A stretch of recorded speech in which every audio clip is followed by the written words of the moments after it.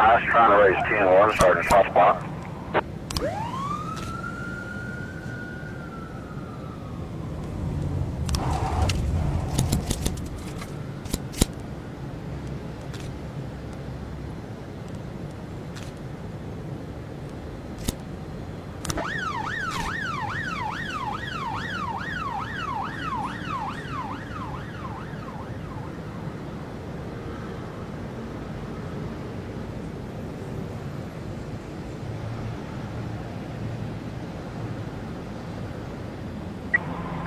Complete.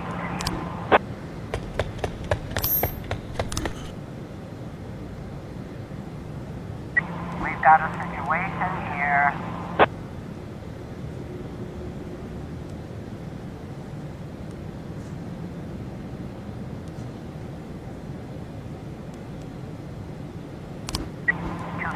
Complete.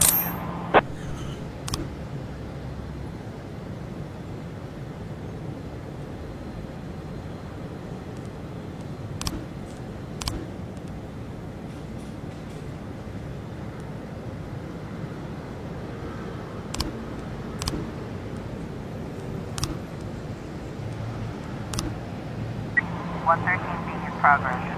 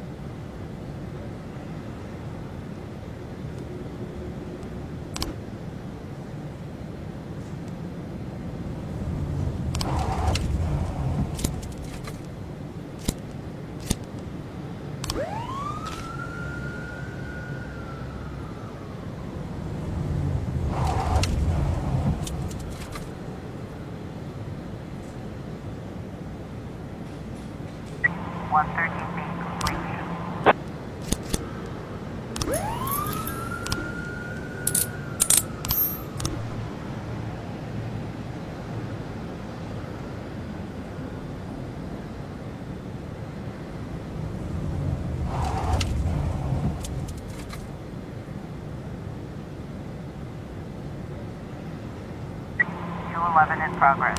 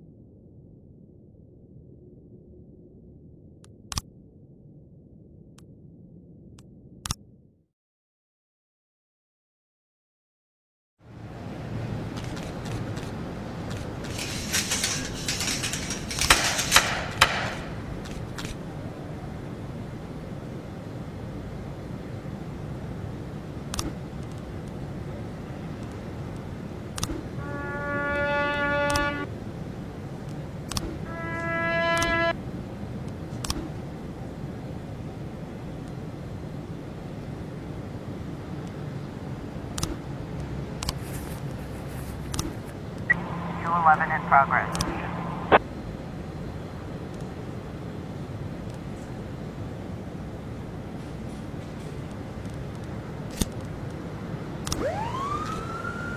Four 11 in progress.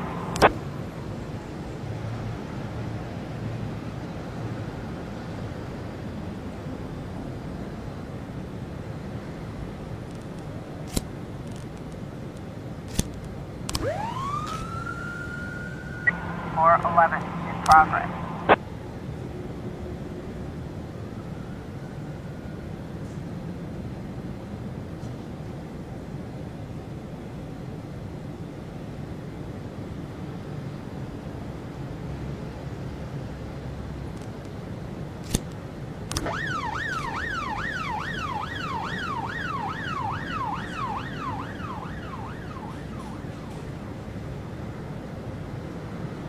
Two 11 complete.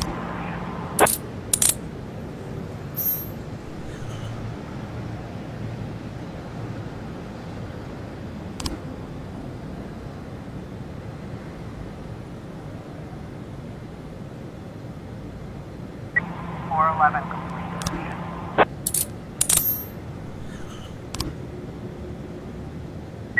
411 complete.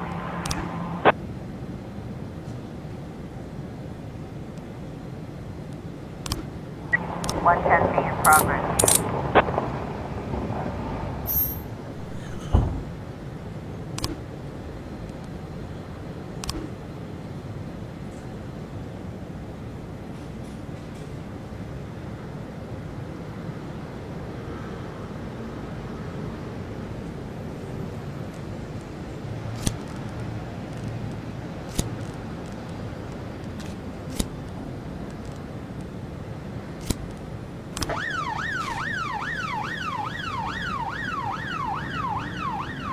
Four 13 in progress.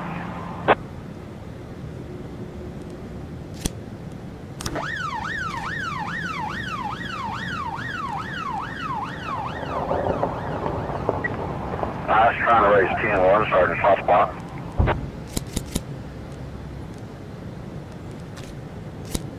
Two 10 in progress.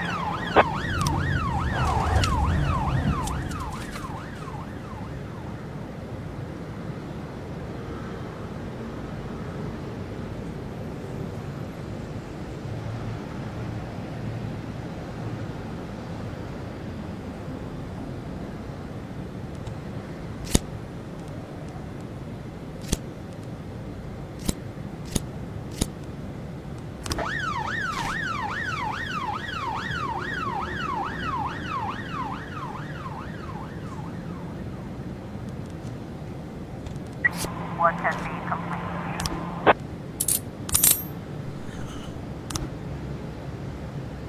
Four 13 complete.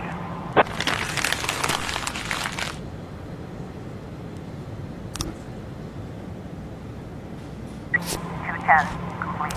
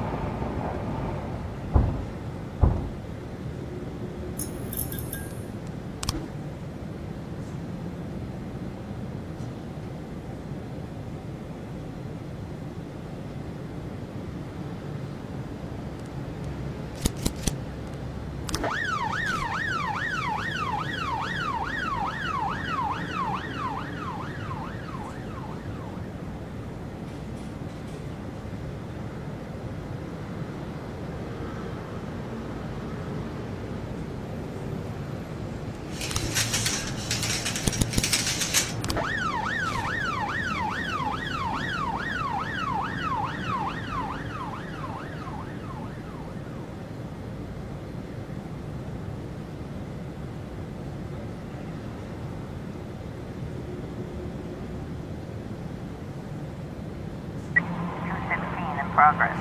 212 in progress.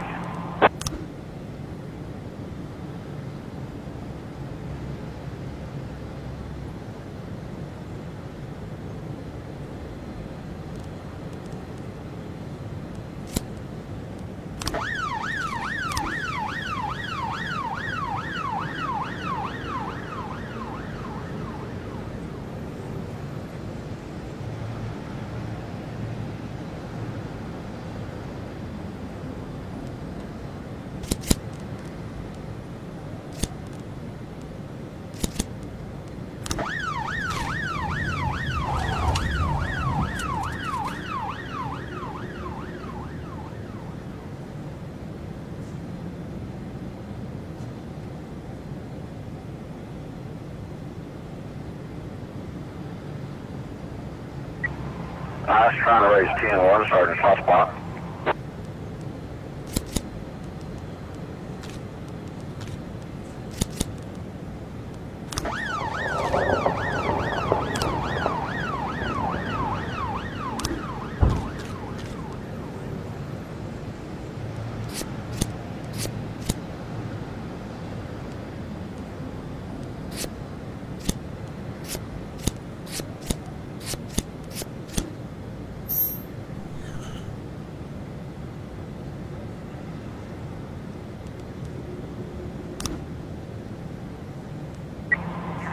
Complete.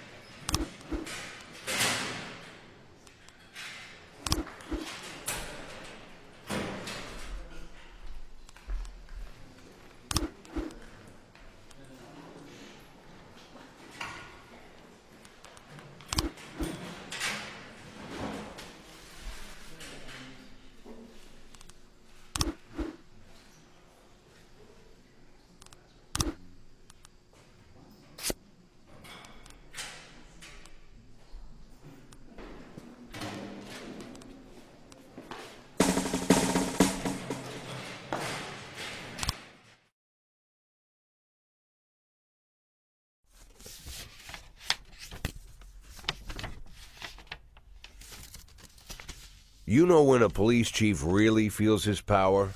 When he hires and fires people? When he throws folks in jail? When he's bossing everyone around all morning? No, there's no power there. Just bureaucratic red tape. Like directing traffic. Not that it's all bad. No, I feel it the most when people come to me with accusations. Accusations happen outside the law. They don't need to be rational or supported by evidence. They don't petition justice in the careful words of legal formality. No, an accusation is a personal cry, full of resentment or envy, a defeated moan, or an angry howl. The accuser rarely imagines you'll share their resentment, their envy, their hatred. No, but they do imagine that your love of power is so strong that you'll leap to decide the fates of others, happy just to take someone's word for the facts. Businessmen accuse the gangsters blame our public figures denounce politicians, the politicians point to the businessmen. When it comes to accusation, there's only one rule. Don't aim too high. If you overestimate your own importance, then complaining can cost you your life. So choose the easier path. Exaggerate as far as you can, and try to make your plea sound as sad and pathetic as possible.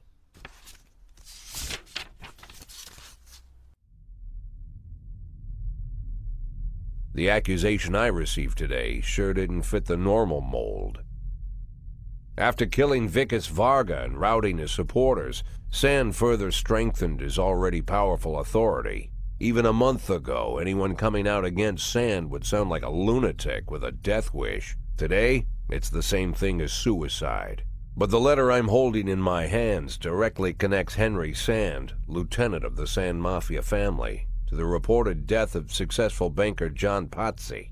Henry has a daughter, Marianne, a dancer, and apparently it all started with her. One day, Marianne danced in the title role of a production of Giselle, and Henry, proud father that he is, brought the whole family to the premiere, along with some of the family's business partners. Among their guests was the young banker John Pazzi. He couldn't keep his eyes off Marianne, but she ended up brushing him off. In response, Pazzi ambushed her one night after rehearsal, pulled her into his limousine, and had his way with the poor girl. After that, gentleman that he was, he drove the girl home and threatened that if she told anyone what happened, her mother would get the same treatment. But her father still managed to shake the truth out of Marianne, and he decided to take his revenge.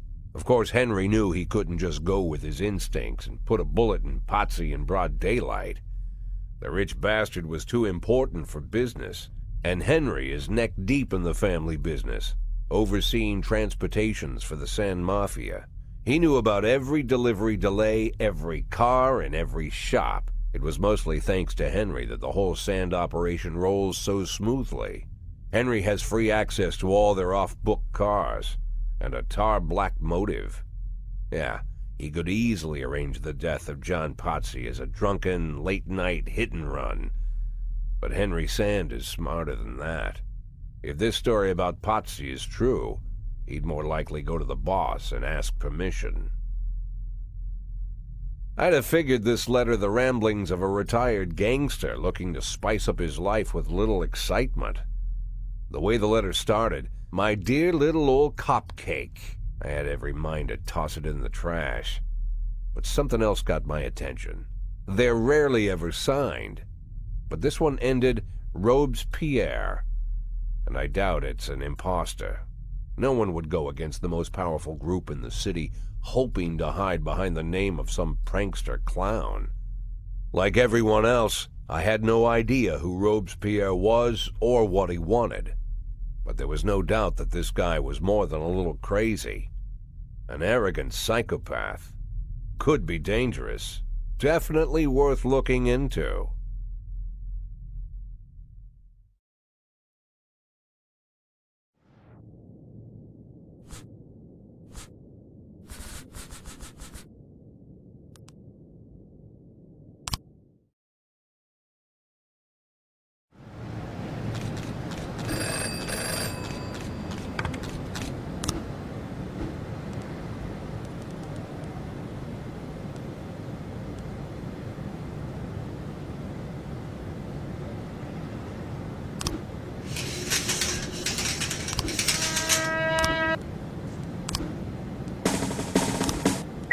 910B in progress.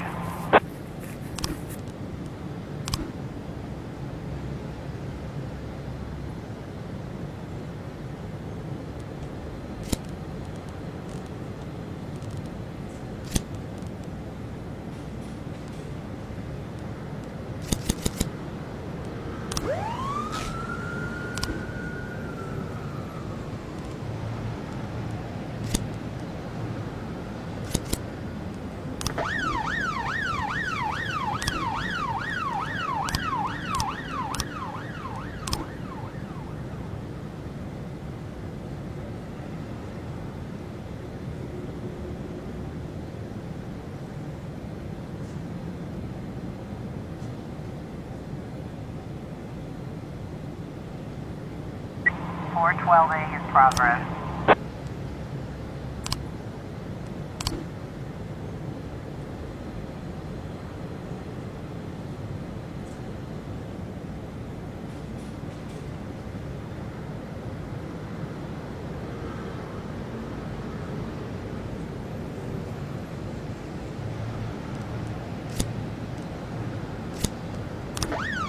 Officer on scene. Looks like we have a situation here.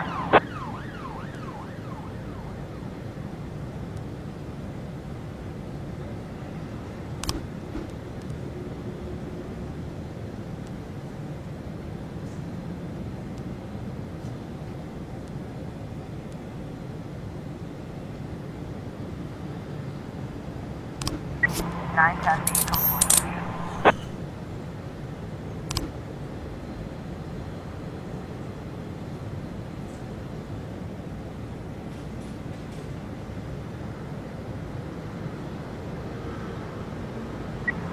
I was trying to raise 10-1, Sergeant, soft spot. 910C in progress.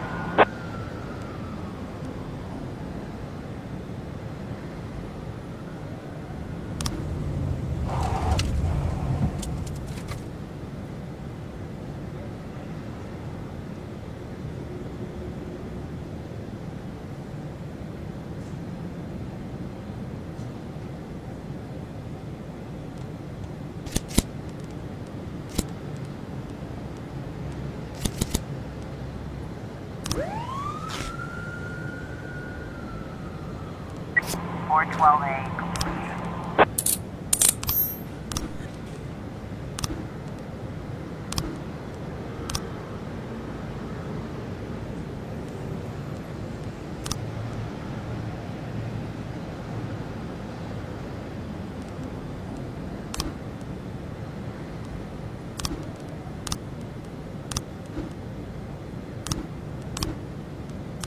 .412A in progress.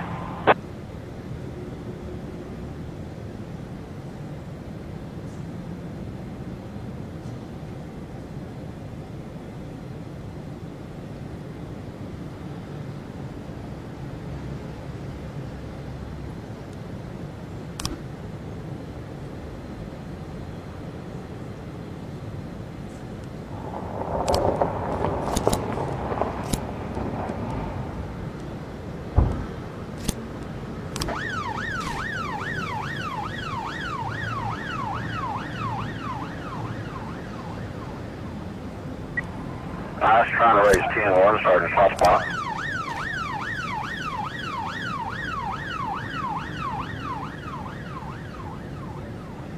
.311A in progress.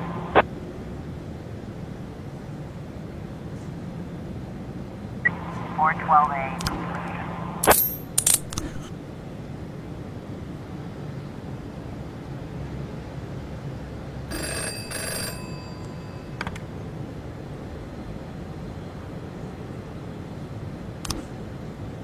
Nine testing complete.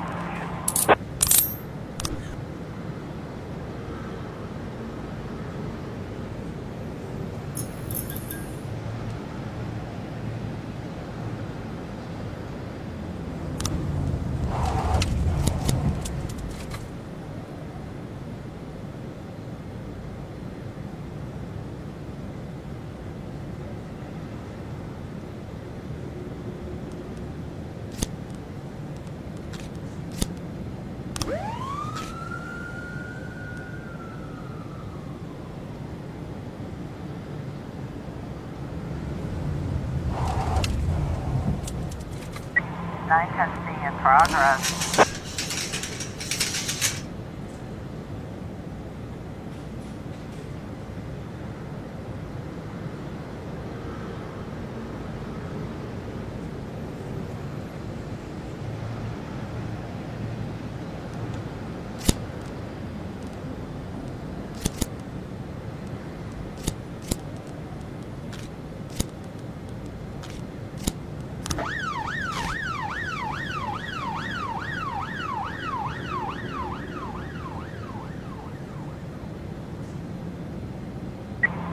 UmbrellaTech.Inc. complete.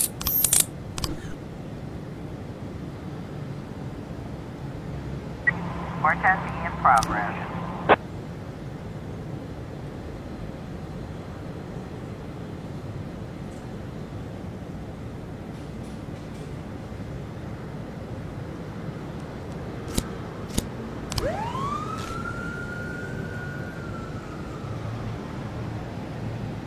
We've got a situation here.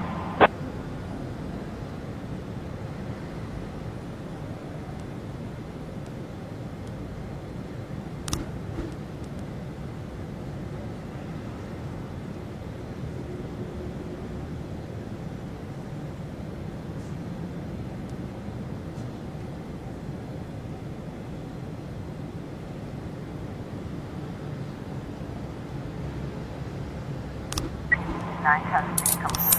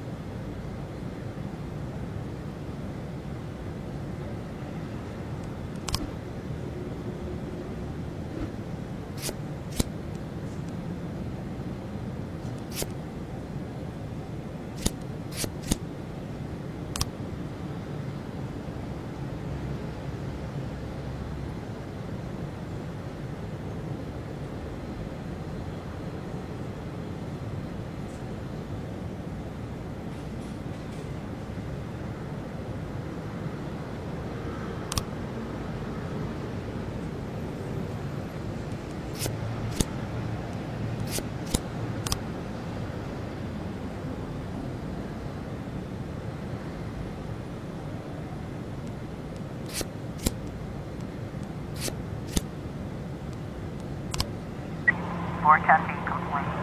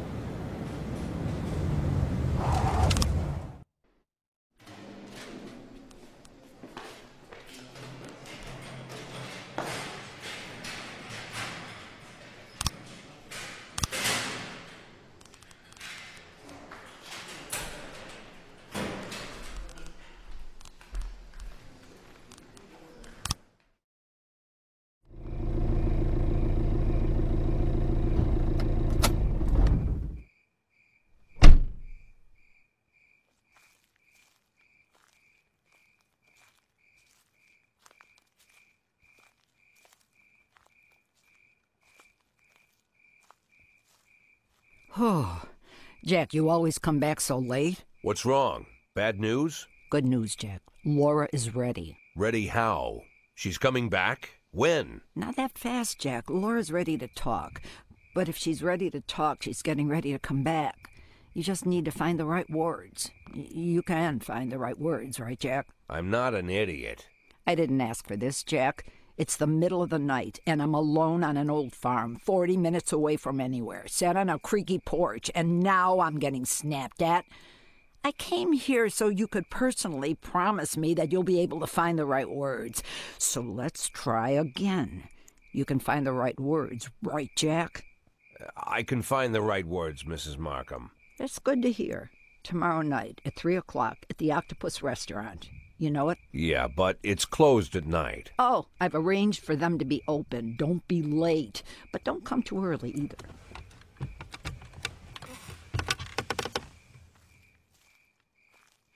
Mrs. Markham? Yeah?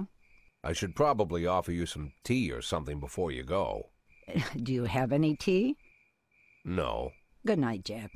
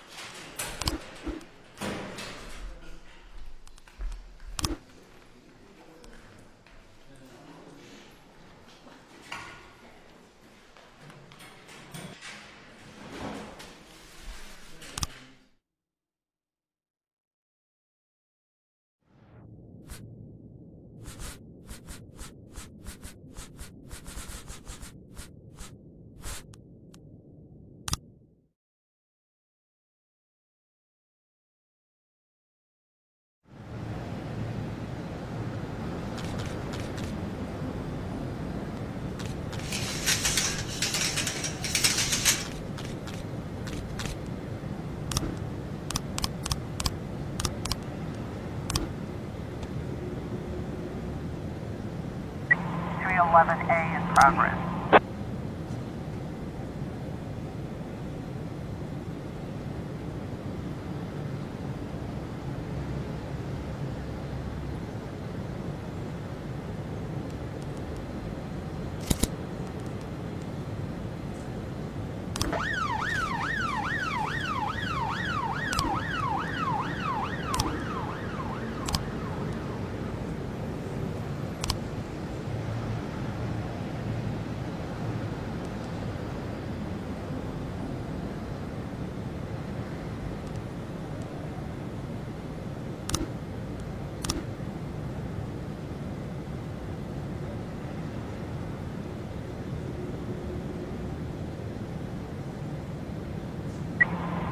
A complete.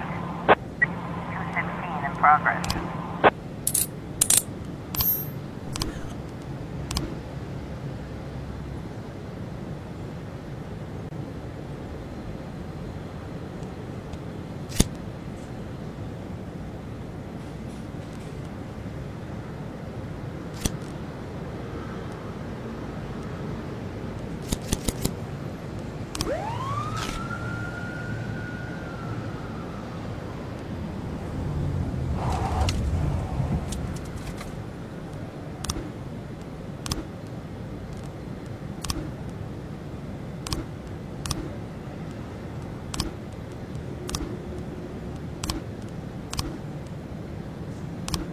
Nine ton B in progress.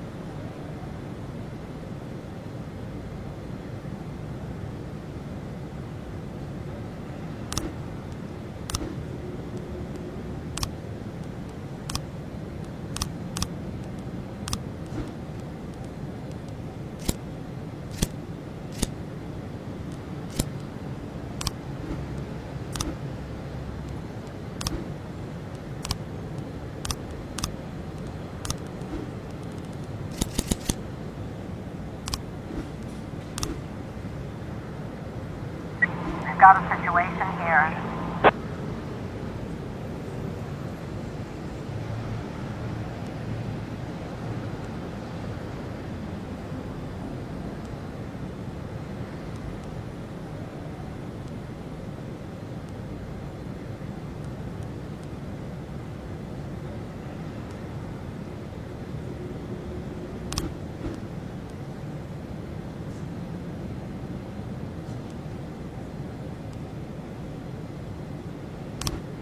Nine testing complete.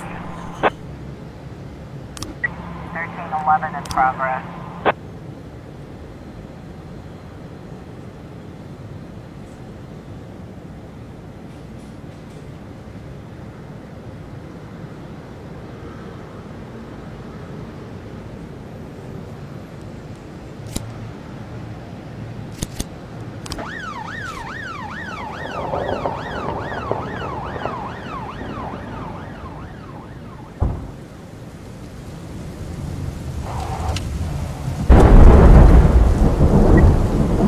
Trying to raise 10-1, Sergeant Southpaw.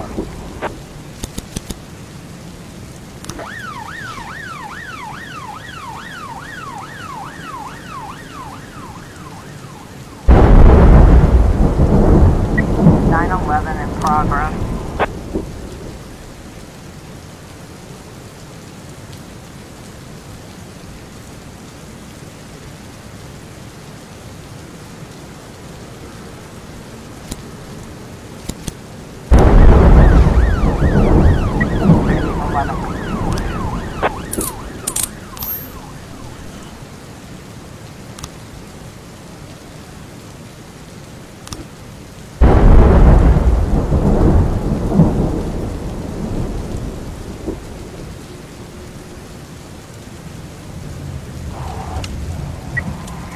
In progress.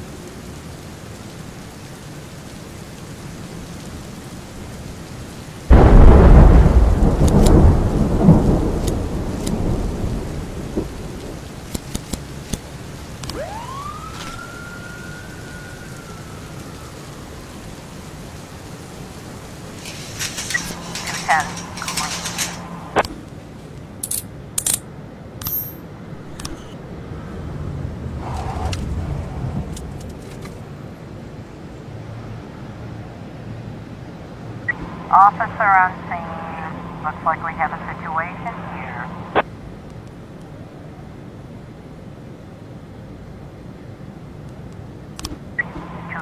Complete.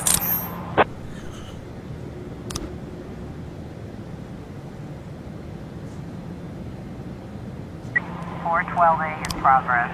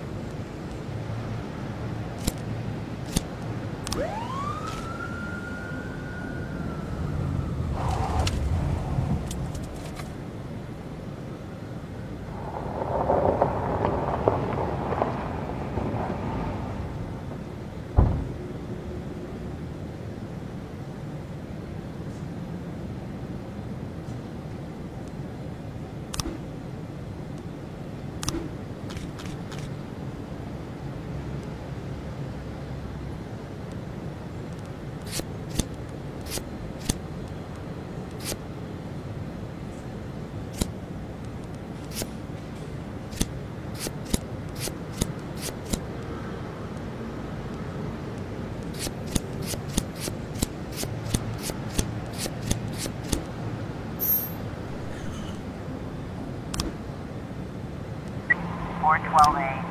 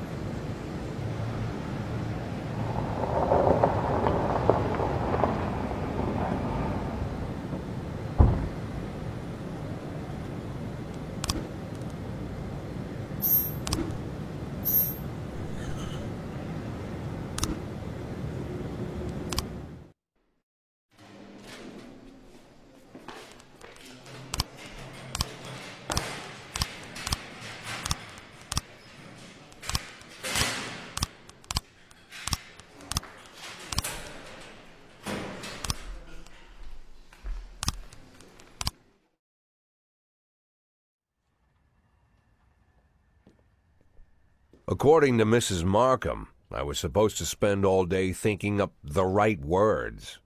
But to my surprise, I did my best work when I shut my head off.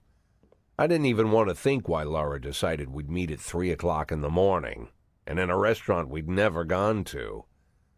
I didn't know what to tell her, and something tells me she's no more ready for this meeting than I am.